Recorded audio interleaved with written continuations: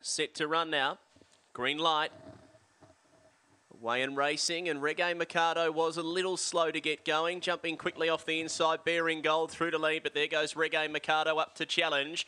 Then Aston Elsie, Just a Fidget, Hardaway George and Aristocrat to midfield, but Reggae Mikado swept to the front, put 4-5 lengths on Bearing Gold. Best bet of the day is going to canter in. Reggae Mikado won it by nearly 6 lengths at the end from Bearing Gold. Third to Aston Elsie, just over Just a Fidget, then Aristocrat. Hardaway George last in. Pain-free viewing there, 19 and 37. Well, let's